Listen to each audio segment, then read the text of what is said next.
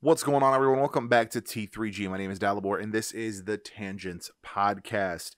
This is episode 90 of the Tangents Podcast. If you are new, this is where we talk about a bunch of different things. That's really kind of the starting point. We pick a few topics, usually 1 to 3 topics, and just see where it goes.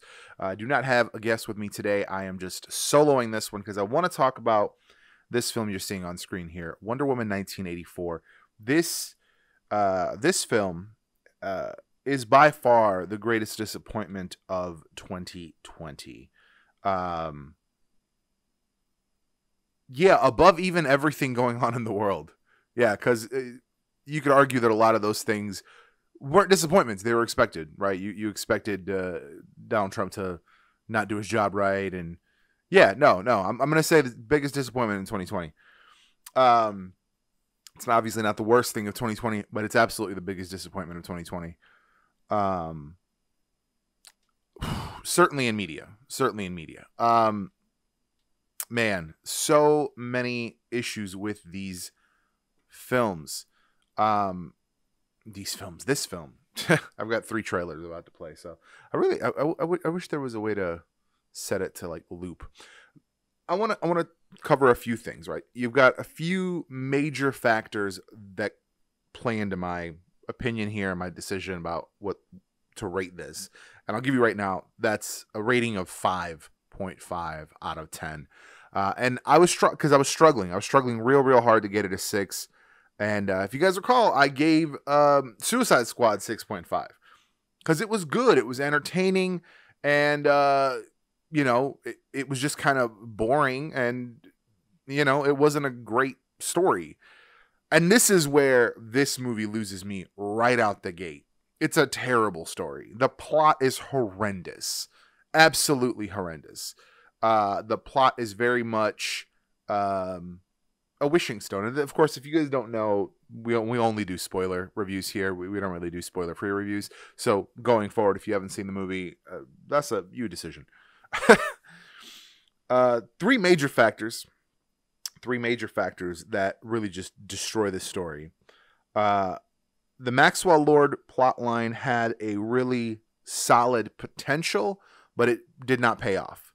The Cheetah story arc is terrible. Just horrible. There is no question about that. There is no way to look at that without looking at it as a terrible character arc. She's supposed to be a better character than this.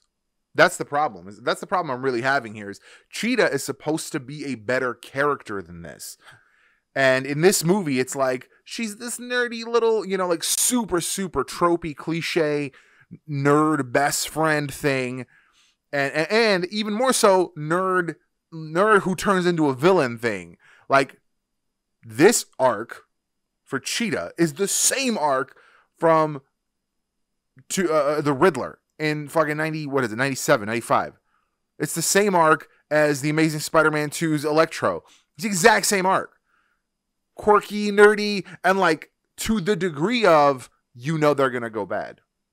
You just know, because that's how they're being portrayed. At this point, it has become such a tropey, cliche thing that you knew exactly where that was going to go, even if you didn't know she was going to be a villain, which, by the way, they need to do a better job. What's the word I'm looking for? They need to do a better job burying the lead. Don't give me the villain right out the gate, right? I know that they waited like 2 trailers to show her in her Cheetah form, but at the same time, that was terrible. That's one of the other facts we'll talk about in a second here. Here's the thing. I really wanted this to be good. I didn't want it to be great. I didn't need it to be the best movie of the year. I didn't need it to be the best movie of anything. I just needed to be as good as the first one. That's it. That's all. That was the bar. The bar was, I just need it to do the job the first one did, competently and visually appealing and all these things. And what it did instead was just throw everything that was good about the first one out the door. And yeah, that was it. That's it. It didn't really do anything else. It just threw everything that was good about the first one out the door. And then it focuses on men are bad. By the way, that's a really big thing here. Men are bad. And yet Wonder Woman is allowed to get away with sexual assault. How so? Well, she has sex with Steve Trevor, who is possessing someone's body. A person who you see for about 2 seconds until she sees that it's Steve, and then we all just collectively see that it's Steve, and then one other time you see him when he looks himself in the mirror. Other than that, we just forget about this person, this human being who has a life, possibly a family. Even if he's a bachelor, he's supposed to be some sort of engineer, but even if he's a bachelor, he has friends, right? He's a job. But no, we just forget about this person's life, this human being's life, because, well, he's a plot device, and we need Steve Trevor to be back. And it's not like Movie Bob brought this point out entirely perfectly well. I wasn't even thinking about this before, but it's not like the stone can't manifest things out of nothing. That fucking wall came out of nowhere. All those nukes came out of nowhere. No, this might have been something. Somebody else brought this up that I think it was Movie Bob. Now that I think about it. This might have been something that they wanted to do more with, but then they didn't.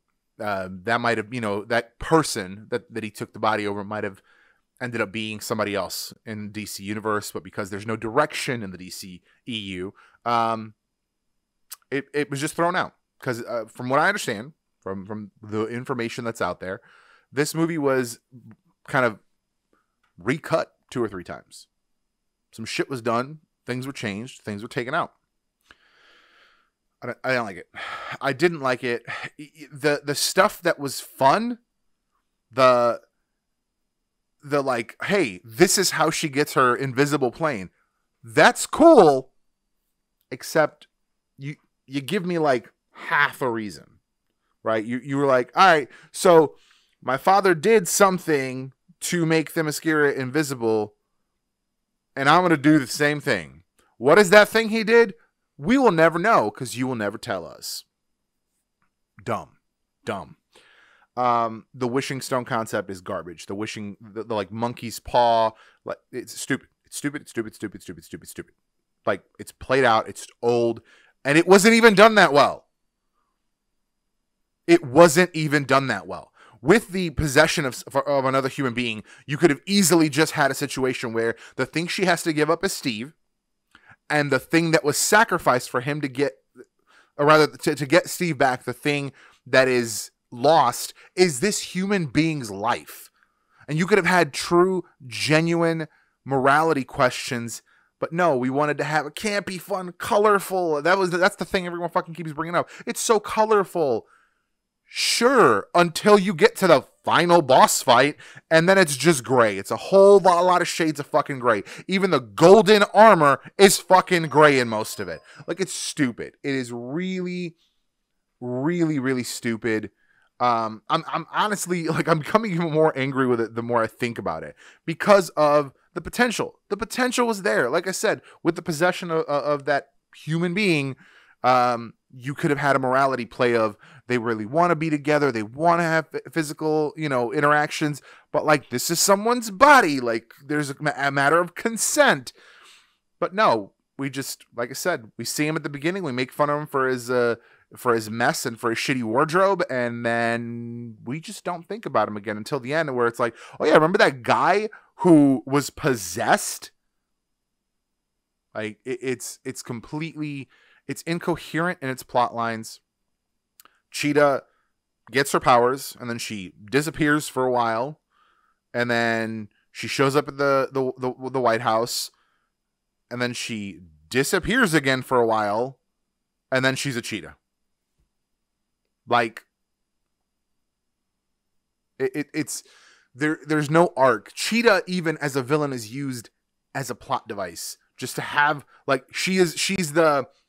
I was just playing Darksiders, so she's Straga before you get to Abaddon, right? She's I don't even know. I'm trying to get like a classic example, but whatever. I don't know. Scorpion before you get to. I feel like Scorpion's really early on in the tower. Regardless, whoever it is before Goro, right? It's the second to last guy. So it's like, you have this potential of Cheetah. And by the way, the Cheetah CG garbage or costuming. I don't think it was costuming. I think it was entirely CG, and it was garbage because she just looked like a human being she looked like a fucking furry. Like, not even a good one. Like, they couldn't give her the cat lips, the nose, nothing. They didn't give her anything. They gave her fur, some eyes, and claws and teeth. Cool. That's so good. And no, it's garbage. It's fucking garbage. Yeah, I'm super, super unhappy about that. Yeah, the like focus on men are bad for the first like half the movie. It's like, don't forget, men are bad. Men don't help her pick up her stuff, and then men catcall, and then there's that random guy who, again, we have no setup for. There is no like, hey, I've been watching you. Like, he just shows up and he's a creep. So men are creeps. Remember that. That's the primary. That is the absolute primary purpose of the first half of the film, to tell you that men are creeps. Yeah, I'm mad about it. I'm really, I'm big mad about it. Man, I really wanted, and like, let's talk about like the big elephant in the room, right? So the fact that the one thing she wishes for after 80 fucking years is for Steve Trevor to come back. You're telling me she works at the Smithsonian, people who are very interested in history. She's of a cultural background, like of an interesting cultural background. She in 80 years has not met a single person to have a friendship with, to have any sort of meaningful connection with. 80 years. That must have been some grade A dick. I'm sorry. Because then you're telling me that Wonder Woman, Princess Diana of Themyscira, is just a lovesick teenage girl. That's all she is. It's not like she learned her whole life to be independent and fight and be strong. No. She got some dick and it was so good. She got stuck on that shit for 80 years. Nah, man. No, the fact that was the one thing, and could you say that was like her one true love? Absolutely. But then don't make her to be this one-note character, right? You could say, all right, that was her one true love. Like, her heart is just, she gave her heart to him. Maybe she's dating a guy. Maybe she's like, just has friends. I mean, I think it would have been more interesting if she was dating someone.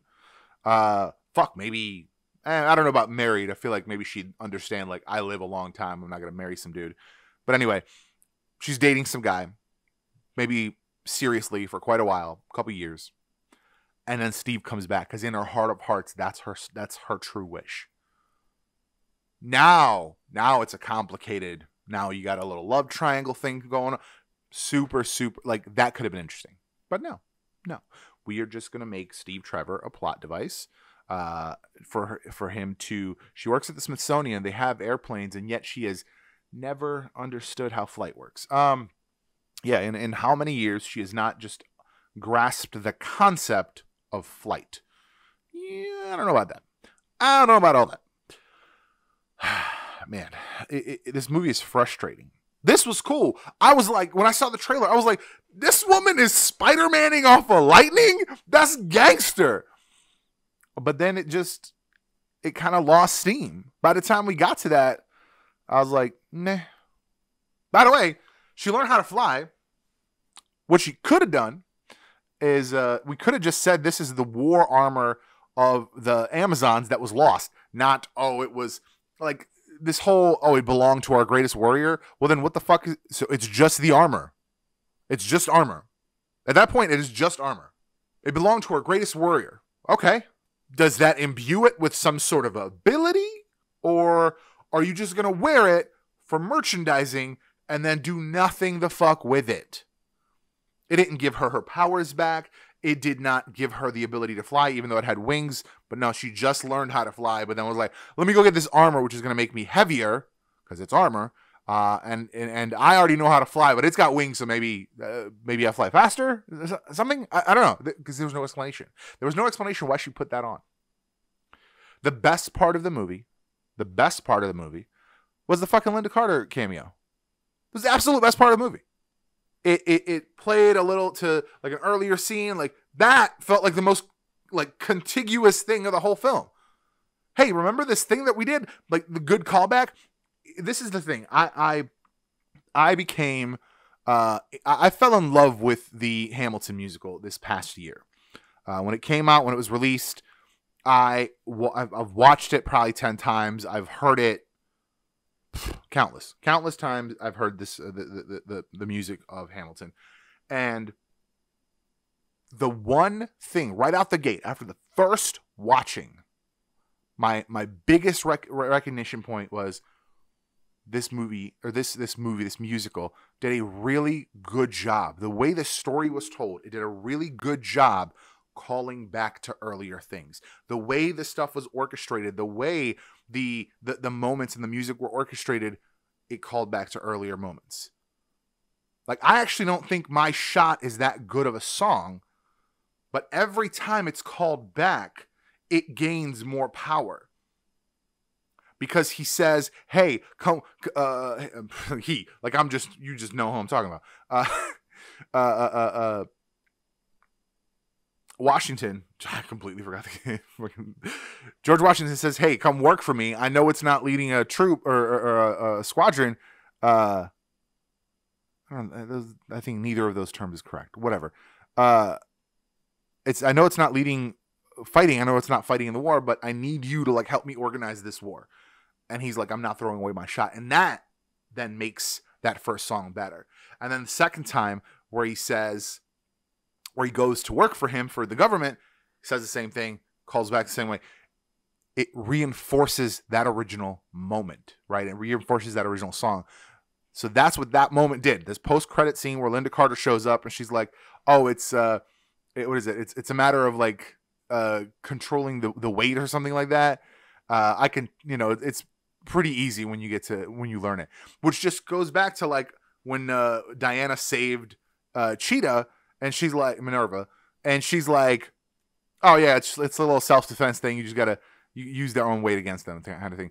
And it's like redirecting momentum or something like that. I forget what the term was, but it was like it reinforced that moment, and that was the greatness of it, right? It made that early moment cool and cooler, because I actually thought that was a cool moment of kind of how she handled, and again, they really did a good job in certain things.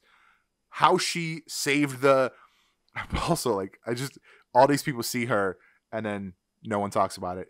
It's the whole thing where it was, what's the word? Like you have to find a way for her not to have been known all this time. Unnecessary. Turns out that was also not. Anyway, a lot of people blame Zack Snyder for that, but that was actually, his introduction to her, I think, was excessive. But what this movie could have easily done, or this movie did not have to take place in the 80s. Did not. It could have taken place 6 months before fucking Batman v Superman. It literally, it could have taken place, 6 months. Because then you say, oh, this big thing happened with Man of Steel, and then when she kind of finds out she's, her shit is missing, she goes hunting for it. And then you just say, oh, where was she? Oh, well, that they could have ended on that. It could have ended on, where's my shit, right? I'm back in my house, or I'm back in my storage unit. Where's my shit? Where's my picture? And that leads into Batman v Superman. And this movie could have just been a bunch of God shit, because she is a demigod. And it could have been like, oh, I was on this quest and it resulted in me time jumping 80 fucking years. Because then it makes sense why he's still that important. I'm sorry. Maybe I'm jaded. Maybe I am jaded. I love my wife. I love my wife in ways I cannot describe. Like it's genuinely, like, it feels cheesy to think about it, because I do. It just is what it is. Like, songs get me like emotional about it. Like, if you ever saw Fresh Prince, you know why I said that. It very much does not make sense to me that if somehow I was to live 80 years, and God forbid she died today, that in 80 years, I just wouldn't find a single human being to share a moment with. To the degree, not I'm not saying I would forget my wife, but I'm pretty sure that in 80 years, if somebody was like, one wish, it would not be to bring back my dead wife. And that's my wife. I've been with this woman 10 years. She met him for 20 minutes 80 years ago. Got some dick once. It's very infuriating. You have the whole subtle subtext of you can't cheat could have been done better, because that wasn't about cheating. Because him coming back was not cheating. That was not. I mean, unless you want to say that it was cheating into personal growth. So instead of actually growing as a human being, as a person, you're like, nah, I'm just going to bring back my dead boyfriend and not grow as a person. And in fact, commit a heinous offense during the period of him being back in someone else's body. That's what she cheated to. She cheated. That, like the early lesson from the flashback sequence at the beginning to the her running, and like that was supposed to be the tie-in, right? Which they did in the trailer. Her running at the beginning, her running when she goes to fly. That is not the arc. The arc is the thing at the beginning. The flashback is not cheating. You can't cheat your way to victory. The story of this movie is not cheating your way to victory. I mean, it is for Maxwell Lord, but he's not the one that learned that lesson. Like, oh my God. It just, like I said, it has moments. It has the plane thing. The plane thing was cool for like 10 seconds. And then I was like, well, wait, what was the thing she did? She did some magic shit in her hand. What the fuck is that? Is it a spell? Is it an energy she can control? What? Just 10 more seconds of explanation, and I would not even be talking about it. I would be talking about how cool of a moment that was. Just, man. And oh, look, she throws off the fucking wings. What was the point of the armor? And the movie ends without a fight, which is fine. I'm actually not mad about there not being a final fight. I think there need to be more kind of anticlimactic endings, because a lot of the formulaic superhero stuff is very much that you can't end a film without some massive fight with, minions and all these things. And thankfully this did, go away from that. But at the same time, it was just like, you set up this whole thing where people wished people to death, and Ryan George in his pitch meeting brought up a really, really good point of 7 billion people, and all of them every single wish was like superficial and selfish.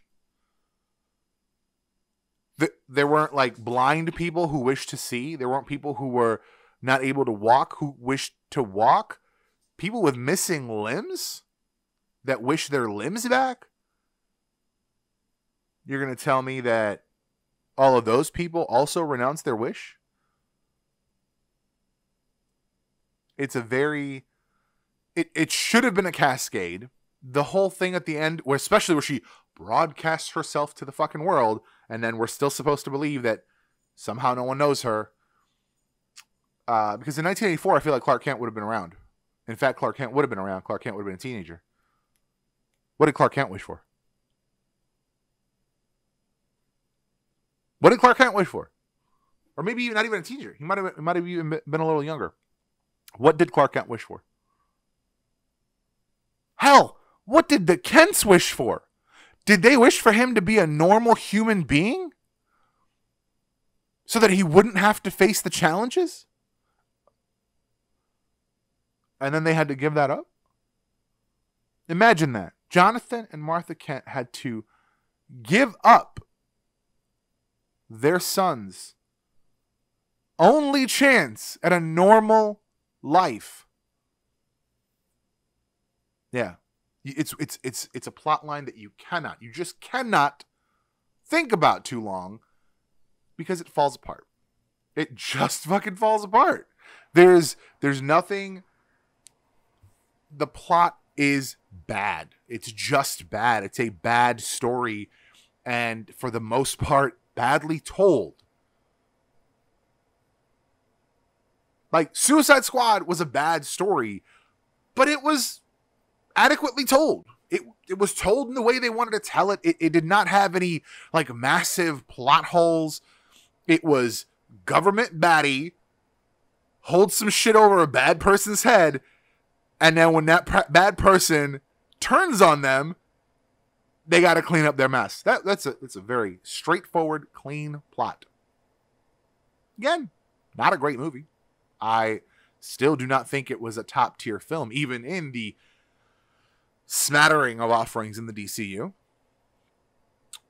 I just genuinely think between the two, if you turn off all your shit, if you turn off your bullshit detector, if you turn off your common sense, if you turn off everything except like the reptile portion of your brain, then this movie, I'm sure, is great. But you put 10 seconds of logic into this, it falls apart. It falls entirely the fuck apart. Kristen Wiig is not an ugly woman. I'm sick of this trope of, oh, here is this nerdy person, and by wearing glasses and not form-fitting clothes, thus is somehow undesirable and or somehow, I don't know, not attractive. And then now I can see. Look, throw these glasses away. Who needs glasses? Glasses make you look ugly, and now I'm hot. It doesn't make sense. It's a stupid fucking trope. I've been sick of it, and now I'm even more sick of it because this was a blockbuster film. I really wanted this to be better. I really did. It's disappointing. It's disappointing, but at the same time, it is on par, right? You're going to tell me this isn't what you're going to get out of a DCEU film right now? I'll be honest with you, I still haven't, for some reason. Don't know why. Still have not seen Aquaman. Maybe I'll make that my mission tonight. Maybe I'll watch Aquaman tonight, and I can bring it up in a future episode. But I'll watch Aquaman tonight. Shazam was good. I think Shazam was really well told. I think Man of Steel was good. I'm not a big fan of like real life Superman, like, you know, with the military, and like Jonathan Kent did not have to die, but they just really wanted to play up the hide yourself, otherwise people will fucking come for you. I just don't love that approach. I understand that it's a different universe, and I had a really, really big problem with Batman v Superman until I realized that in the DCEU, in this storyline, Batman is just way more emotional than he is in the comics, than he is in anything. Just way more emotional. He flat out... Couch, go lay down. I don't even know where I was at. I think I was comparing it to the DCEU films. Like, the Batman is way more emotional in this universe. That just is what it is. And there's certain things that I can accept, right? There are certain things that I can accept, but I just bad storytelling, bad writing, and the dialogue was fine. I think the acting was generally fine. I think the campiness of the villain, that was kind of the point. But like, the things that are good about this movie just don't really outweigh the bad things. They just don't. Man, So much wasted potential. So much wasted potential. So much wasted potential. That's really what it is. It is disappointing. It is not as good as the original, and that's a damn shame. And it's one of those things that I'm not mad that I watched it. Like I enjoyed the things I could enjoy about it. If I had paid the typical $15 to $20 to experience it in the movie theater rather, I'd have been mad. I'd have been mad coming out of this. Yeah, I'd have legit been mad coming out of this. I wanted there to be more. I wanted there to be more, and I wanted there to be. I mean, man, I could have overlooked some of the silly shit. I could have overlooked the tropey, like, best friend turned villain thing, or admirer turned villain thing.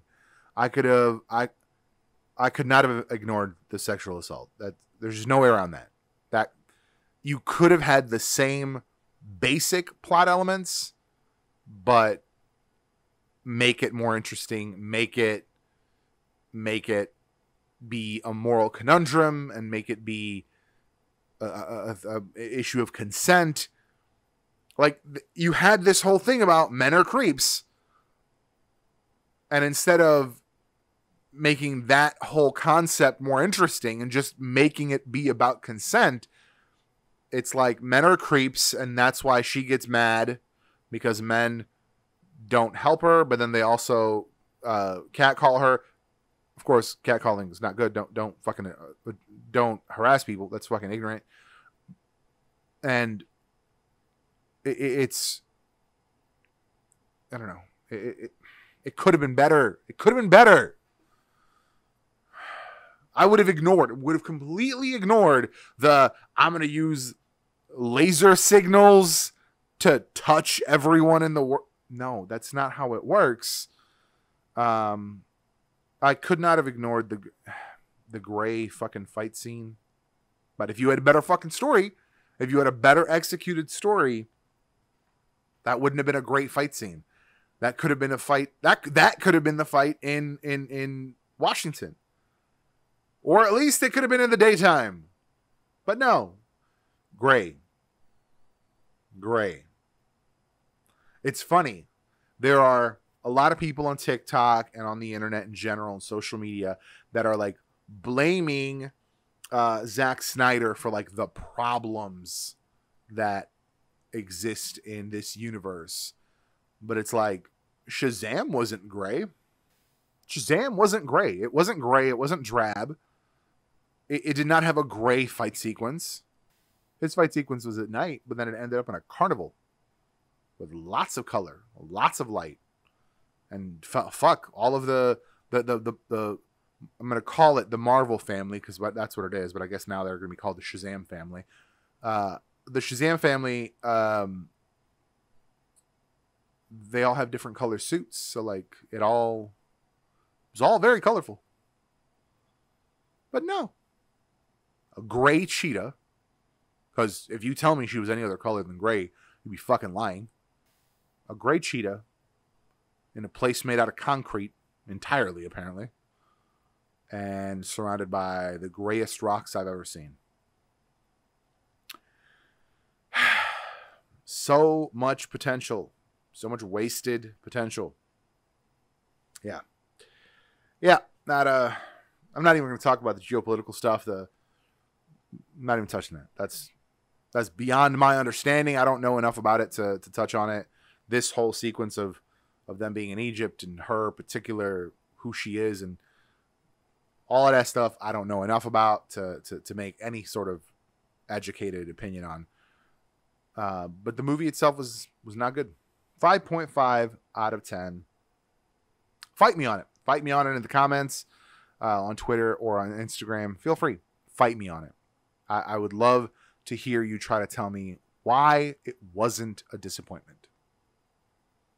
You can tell me that you enjoyed it. I'm not telling you cannot enjoy this film.